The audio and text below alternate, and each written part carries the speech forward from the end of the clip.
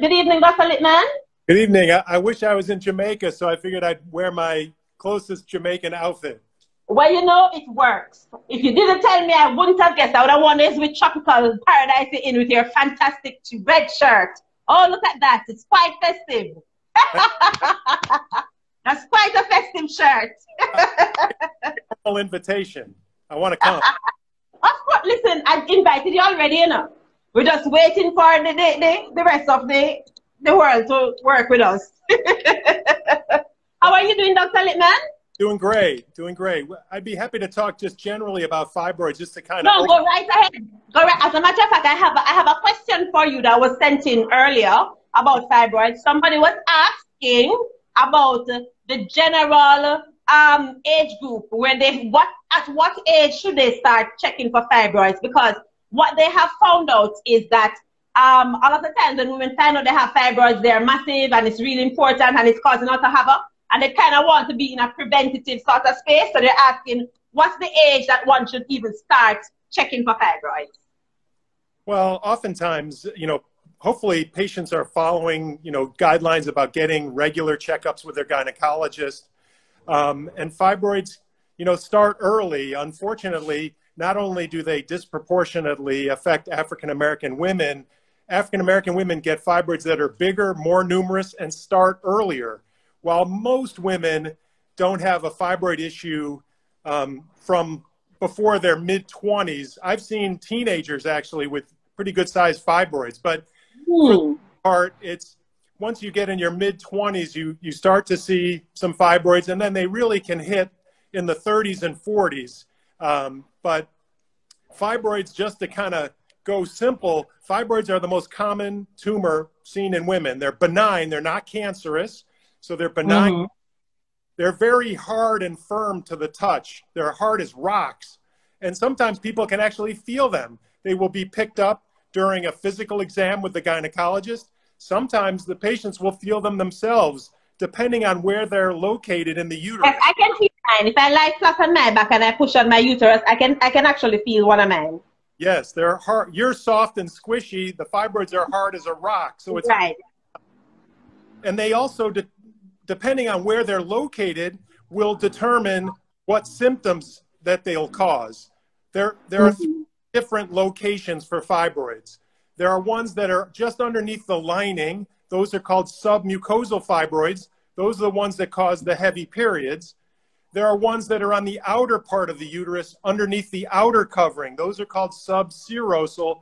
Those are the ones that cause the bulk-related symptoms: the pelvic pain, the pressure, urinary frequency, constipation, painful intercourse, sciatica, radiating buttock and back pain down the legs. The bulk-related symptoms, those are, and then the intramural, the most common, are in between. And they're in the muscle of the uterus, the kind of the meat, the middle. They can grow in either direction. So they can, if they grow outwardly, they behave and cause more bulk symptoms. If they grow inwardly toward the cavity, they tend to cause more bleeding, or they grow in both directions and cause both. So based on location, that'll often determine what symptoms. Now, you mentioned the big three symptoms are heavy bleeding, as you mentioned, pelvic pain and pressure, and increased urinary frequency and waking up at night. The fibroids, say, for those women, like the frequent urination, those fibroids are on the bladder like a paperweight. And so the bladder can't fill to capacity. And so they have to urinate more frequently and wake up at night. The ones along the lining stretch the lining, causing these horrific heavy periods that you mentioned, the accidents in blood, soiling linens, and wearing 2 pads at a time, changing crime scene-like periods. I've heard that. Yes, crime scene, I swear.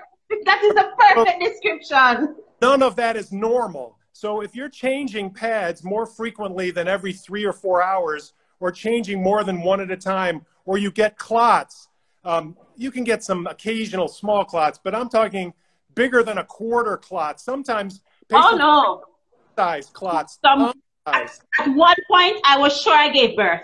Yes. Like, I was like, what is that? Some golf ball size business, like some good droplets those clots are really heavy for true.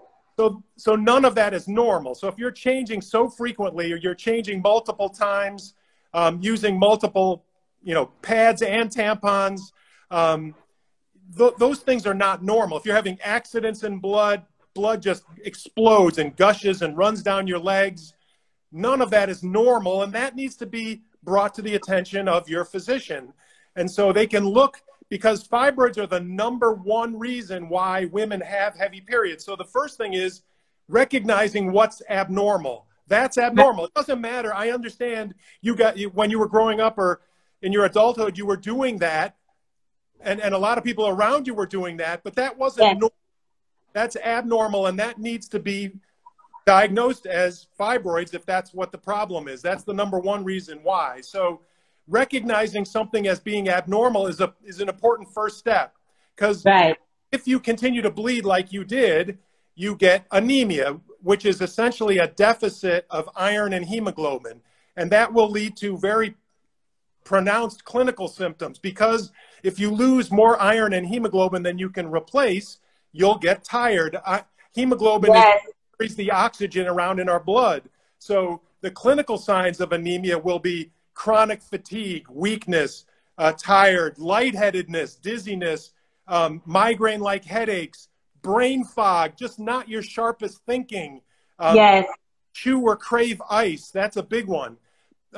In Georgia, where I'm located in Atlanta, they'll sometimes chew Georgia white clay. It's kaolin. It's called pica. They'll chew this crunchy clay, but ice is a big one. Chewing and craving ice. Those are symptoms of significant anemia, and again, those can be corrected by treating the fibroids. The fibroids, as you mentioned, they're the problem. You fix the fibroids, your periods go back to normal. You're no longer anemic. You get your life back. Yes. No, but I can relate to everything that you said just now, especially when it comes to low energy. Like, I struggled with anemia for years. I mean, I used to just, I'll be sitting down and I'm working and I stand up and the whole place did this. And I have to sit right back down. And to the point where my doctor was really, really concerned. I had really low iron. My iron levels were really, really horrible. They're much better now, but I still have to watch them because I struggled with anemia for so long that I still have to watch my iron levels now. But I want to talk to you a little bit about what you do, doc, because uterine fibroids embolization is not very popular in Jamaica at all. As a matter of fact, after we had our talk, I was asking around about it to see how many persons actually know about it, and they were like, what? So I really wanted to get in depth with you. One of the things that I wanted to talk about as well is who is the perfect candidate for UFE. So let's tell some people about what UFE is, and then we can get into who is the perfect candidate for that. Okay. One of the people I just saw scroll by said something about cornstarch. That's another big one. Argo, they chew cornstarch, just like they chew the white clay here in Georgia. Just so mention that's another good one. UFE, the procedure that I do, is a completely outpatient, non-surgical procedure for fibroids. It stands for Uterine Fibroid Embolization. It's the same procedure as uterine artery embolization, so you can they're interchangeable, UAE or UFE, they're the same procedure. The procedure is performed by an interventional radiologist. That's a certain physician. It's different than a gynecologist, who's another type of physician, and you'll hear from gynecologists later on. It's a procedure that's, say, completely outpatient, non-surgical. Patients that are a candidate are if you have fibroids and they're causing symptoms. So if you don't have any symptoms, UFE is not a procedure for you. It's to treat women that have symptomatic fibroids. And we see every patient in consultation in the office. We get what's called an MRI, which is a sophisticated imaging tool. It's much better than ultrasound, because ultrasound, which a lot of people have had, underestimates the fibroid burden. And we see the fibroids to much greater detail with an MRI. So they get an MRI, we talk their symptoms, and then if it makes sense, we do this procedure that literally, they come into my center. It takes about 30 minutes. The approach is at the top of the right leg where you feel your pulse. And I can direct a little tiny catheter into the uterine artery. There are 2 uterine arteries, 1 on each side. And I can direct a little catheter into each uterine artery separately. The uterine arteries branch like a tree, getting smaller branches till you get out to the leaves. The fibroids are the leaves of the tree. And I know what size those tiny branches are, and I can flow direct these particles to plug up the branches that are feeding the fibroid. So the big trunk and the main branches of the uterus are open. So the uterus stays alive, and I've had numerous children born after UFE. I've had 4. Somebody just asked that question, can persons get pregnant after UFE? So yes. Absolutely. And our births are typically full term and vaginal, whereas if you have a surgical myomectomy, you must have a C-section. They won't let you have a vaginal birth, but it treats every fibroid in the uterus. So the procedure is very quick, say 30 minutes. Patients sleep through the procedure. There's no general anesthesia. The anesthetic is IV and local, so much nicer. There's about a several-hour recovery in our center after, and the patients literally go home with a Band-Aid. That's it, a Band-Aid. UFE is one of the biggest medical breakthroughs for women. I've been doing it for 25 years now, but the biggest problem is that women don't know to ask about it because you have to see a different type of doctor. You have to see an interventional radiologist like myself, and they're available all over, but most women go to their gynecologist, they're surgeons, and surgeons, you know, quite frankly, like to operate.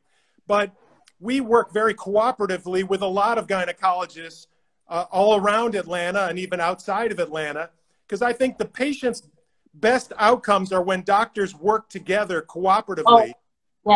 And that's the best, because we can definitely do things. I see way too many people get multiple myomectomies. You can have one myomectomy, but I've seen lots of 2s and 3s. I've seen up to... My older sister has had 3 myomectomies so far. No reason for that. I think initially when she started to do it, she wanted to, because she wanted to have a child, and so that's why she was trying to save her womb. I'm not quite sure where she is at that right now, or if it's even possible for her to have a child, because after 3 myomectomies, I don't know what state her uterus is in. But that is common. I see people do more than 1 myomectomies. I just looking at a question here that someone was asking: can fibroids cause acute urinary retention? Yeah, it can happen that way. Usually it's urinary frequency by pressing, but sometimes the fibroids can cause urinary retention, actually prevent, you know, make it difficult. Sometimes people have to do what's called a Credé maneuver, bending over forward and pushing on their bladder to actually empty themselves. Well, usually it acts like a paperweight, and so it just doesn't allow the bladder to fill, so they have to go more often repeatedly, and they get repeatedly. Right. The procedure, the UFE procedure, is covered by every insurance. It's well proven safe and effective. In fact, there is more data, medical journal published data on UFE than any other non-surgical procedure for fibroids, because we've been doing it for so long, 25 years. All these other things that you might hear about, and some of which you'll hear tonight, haven't been around very long, and we don't have any long-term data on them. But UFEs, the strength of UFE is that it treats, no matter how big or how many fibroids you have, it doesn't matter. And it treats all of the fibroids. Myomectomy fails women because you can't surgically cut out all of the fibroids. And so, and so they're left with living fibroids in their uterus, and those grow, and then they're back, you know, within a year, 2 years, 3 years. That is the part that I think a lot of women are afraid of, because they are fine doing a procedure, but then the idea that the fibroids return after 2 years is very frustrating, because now you have to think about doing this procedure again or finding some other way to deal with the fibroids again.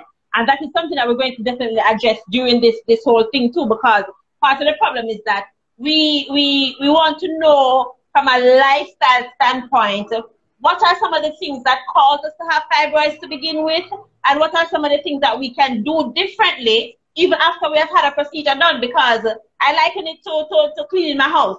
So my house is dirty and I clean my house. How can I keep my house clean so I don't get it that dirty again? Right. I'm kind of the mechanic. When things break down, they come to me and I fix it. But it's certainly better if you can put the right fuel in maintain, do the proper maintenance. You know, that's where things like lifestyle, trying to, you know, nobody knows where fibroids come from, but once they arrive, they grow with estrogen, particularly. That's why they grow rapidly in pregnancy and why they tend not to be an issue once a woman gets to menopause. Estrogen is stored in fat, and so one of the reasons why African-American women disproportionately suffer with fibroids is, in general, they have more body fat than other racial groups. So one of the things we try to get people involved in is eating better and trying to be closer to their ideal body weight through healthy choices, exercise, losing that excess body fat. That's very helpful. The other thing is make sure you have appropriate vitamin D levels. Vitamin D, it's not really a vitamin, it's a prohormone, but vitamin D is your kind of your best anti-fibroid vitamin. And writing that down, vitamin D. Vitamin D. Only about 10% of African Americans have adequate vitamin D because it has to do with how we get vitamin D. We get it through our skin, and so it's absorbed. And the darker the pigment, the harder it is. And so a lot of African Americans have low. Oh, we don't lie down in the sun on these things, so we understand. So check your vitamin D because that can be supplemented. That's not a difficult thing, and get an adequate level. And that can be your fibroid retardant. I mean, one of them. Right. Awesome. Well, thank you so much. That's very important information. People are hoping to writing this down because this is very interesting and this is very important. Somebody asking, just curious for us married people, how does it affect your sex life? He said it already, but I'm sure he doesn't mind saying it again. Well, usually sex, can interrupt marriages, relationships, because the woman, when she's bleeding so heavily, one, she doesn't feel very sexual wearing diapers and all this extra padding, extra gear. So she doesn't feel very sexual. And plus the anemia leads to chronic fatigue. Let's face it, sex is exercise. So for a number of reasons, kind of sex goes out the window.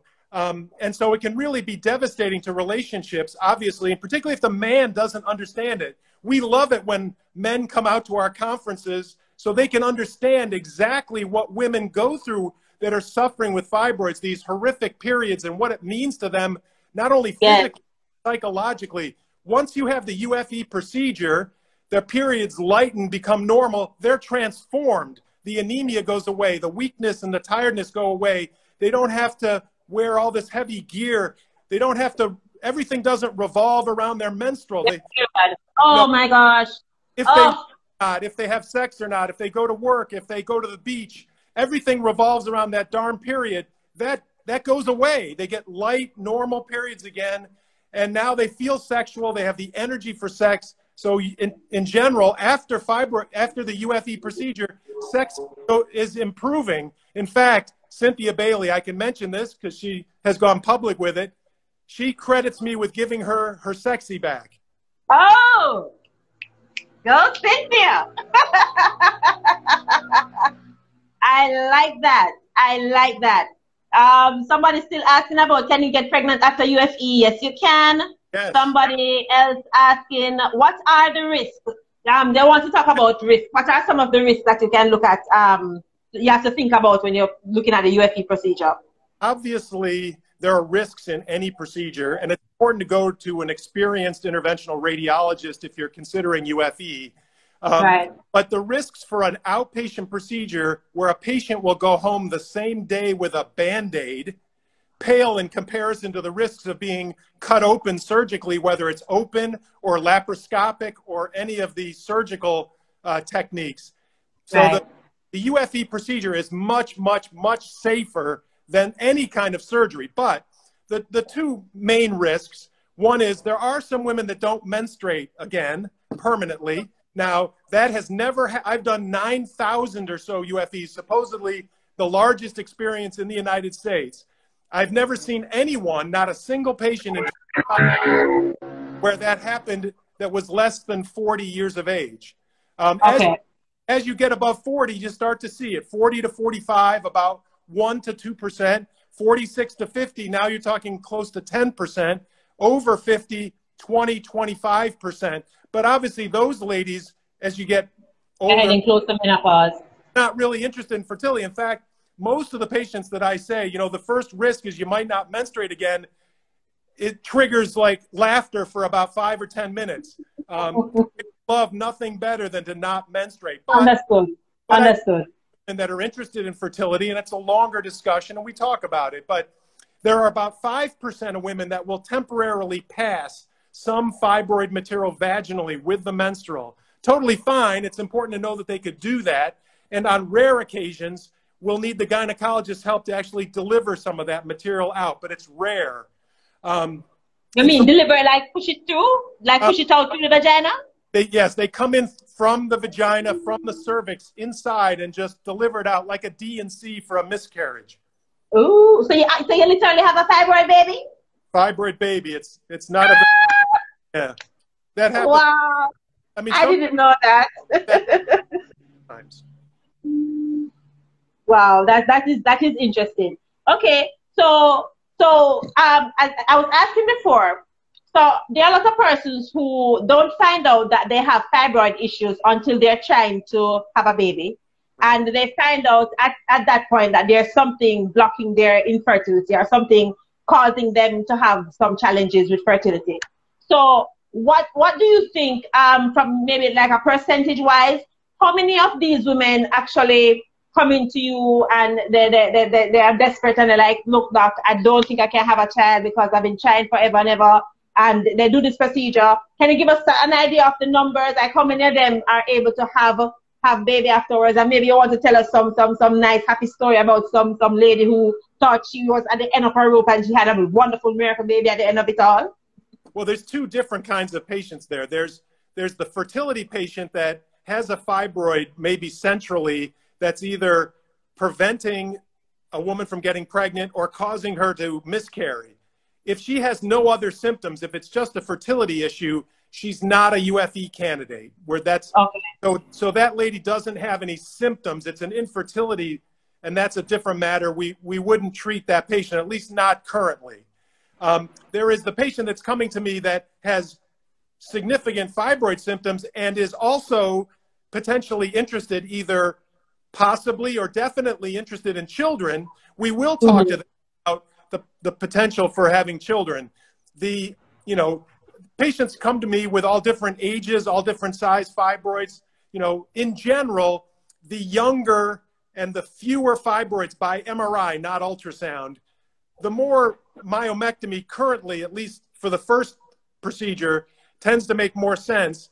The more fibroids a woman has and the older she is, that's where UFE makes a lot more sense than myomectomy. Or if the patient ever had a myomectomy, the next procedure should always be UFE. There should never be a second myomectomy or a third or a fourth. That just shouldn't happen. But it happens a lot, unfortunately, because each time they cut on that uterus, the fertility drops. There's a price to pay for cutting on a woman's uterus. So the nice thing about fibroid embolization is it knocks out all the fibroids. And so in general, there's a roughly about 60, a little bit over 60%, 61.5% of women that wanted to have a child got a child after UFE. And that's pretty good because our patients typically aren't in their 20s. They're usually, the average age is like late 30s, 40s.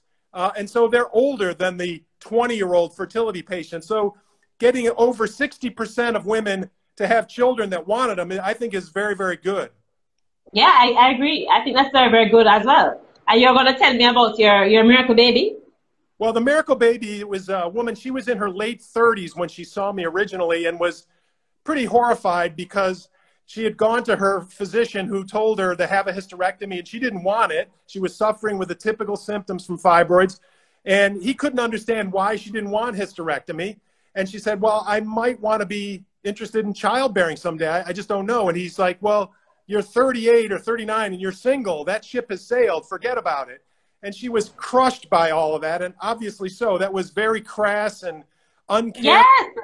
Yes. And I told her, you know, I don't know if you're going to get pregnant or not, but I am confident I can help you, and let's just start there. And so we performed the UFE procedure on her. She went home same day as all of our patients do. She got the relief of symptoms. She did great, and really got her life back. And then lo and behold, she met a man, and they started dating, and she ended up marrying him. And I got a letter in the mail that she had a child, and she sent me the little baby picture of the miracle baby Jalen. And that was so great. We were like really tickled about that. And I kept the picture. And then not long ago, I got a knock at the door in my office, and it was this woman had come to see me, and you know, it'd been many years since I had done her embolization, and she reminded me who she was and said that she had something for me. Come outside. So I walked outside the office, and the parking lot, out of the car popped Jalen, who had just graduated from high school. Wow. Thing here. In fact, I don't know if I can show you this. I don't know if, but we went into the office, and I showed him his baby picture to remind him what he used to look like. And he gave me his graduation high school picture. Okay, I'm going to turn this around, see if I can, let's see. One sec. Going to magnify this up. That's his baby picture. Oh, there he is. Oh my gosh. Yes, I see it. I see it. Yeah, so baby picture and grown man picture. She had her miracle baby in September of 2001. I saw fibroids back in '98. And then, you know, now he's graduated high school. He's on to college. Oh, that's awesome. Well, you know, I just wanted everybody who's listening to know what's possible, because the truth of the matter is, as I indicated before, UFE is not a popular procedure in Jamaica. As a matter of fact, I'm saying it cautiously because I don't know of it being done here any at all, but I'm really trying to inquire if there's anybody who does it here. And that's the reason why I'm so excited about inviting you to come here and let's do something with it, because I know women right now that I could call on who would jump at the chance to find out if they can qualify to do this procedure, because the truth of the matter is that a lot of women avoid surgery just simply because of what it takes. It requires you to have you know, you need to have time to recover, and for a lot of us, if we're not working, we're not earning, and so that is a challenge. So a procedure like this will be a little bit more advantageous, because there's a very big difference between taking off 1 week from work versus taking off 2 months from work to recover from a medical procedure. So I'm really interested in finding out how we can make that happen, and we definitely will, I'm sure. But I just want to give this opportunity right now to just tell the audience where they can find you. I see some people asking what they can make an appointment or anything like that, so they can come and find out how you can help them with their fibroid issues. Well, we see patients from all over. We have a very robust telemedicine solution that we had before the COVID. Now with the coronavirus, we're doing that a lot more for even patients that are in Atlanta. But we do a telemedicine where I can see them just like this. We can go over their imaging. We can talk about their symptoms. And they're only coming to our center just to have the procedure. The consultation and the follow-up can all be done remotely. Okay. So for the person asking about Florida, he can see you remotely. So link him. Just give them the information, Dr. Lipman. My website is atlii.com. atlii.com. We have a YouTube channel, Atlanta Fibroid Center. I'm on, obviously, Instagram, dr_ my last name. So dr_LIPMAN. The website has a lot of information on fibroids and on UFE. And the great thing about this story that you allowed me to share was that this woman, she held her fingers like this. I was this close to getting a hysterectomy, and I wouldn't have had my miracle baby. And you know, any woman that has symptomatic fibroids and is told that she has to have the hysterectomy, get a second opinion. No matter what doctor says that, you don't have to have hysterectomy. You can get a UFE, get a second opinion with a doctor that is experienced with UFE, because you don't have to have it. It's an option, but it should be the option of last resort, not first and only option like a lot of... I agree. I don't think it should be the first thing that is put on the table. I think there's a place for it. I think it is important. I think it is necessary. I just don't think that it should be the first and only option. And for a lot of persons, it really is. Yeah, because there are consequences. You know, I hear a lot of patients say, well, my doctor said, I'm done having my kids. I don't need my uterus anymore. That's ridiculous. The uterus has a lot of important functions for women. Besides, so much. It's insanity. These are benign tumors. There's no reason to do an amputation on the uterus for benign disease. That just should not have to be. Thank you so much, Dr. Lipman. Obviously, you are a hoot. Give us the website one more time, and your his Instagram handle is on the live feed, so you can just click on it and you can go directly to his page. But give us the website one more time. It's Atlanta. It stands for Atlanta Interventional Institute. That's the parent company of the Atlanta Fibroid Center. So the website is atlii.com. atlii.com. Awesomeness. Thank you so much, Dr. Lipman, and thank you for spending some time with us on your night Sunday afternoon. You can go back to your virtual Jamaica trip that you have going on there. Find some reggae music, play, and go drink a beer, make it a full evening and done. I want to listen. I'm going to hang out for the conference. I think it's well, absolutely. And I thank you so much for your support. You have really been hanging with us since the COVID started, and we really appreciate that. And by the hook or the crook, if I have to send a banana boat for you, you're coming to Jamaica. All right. Yeah, well, that's great. and all right. Getting this great, docket together. All these people are fantastic. Yes, I know. Thank you so much. I'm really excited. And all of this really important information is so necessary. And obviously, a lot of persons are going to benefit. So thank you, and continue your good work. Thank you. Information is power. Absolutely. All right. So that was Dr. John Lipman. He's all the way in the ATL in Jamaica shirt. And I'm really happy that he was able to join us today. And okay.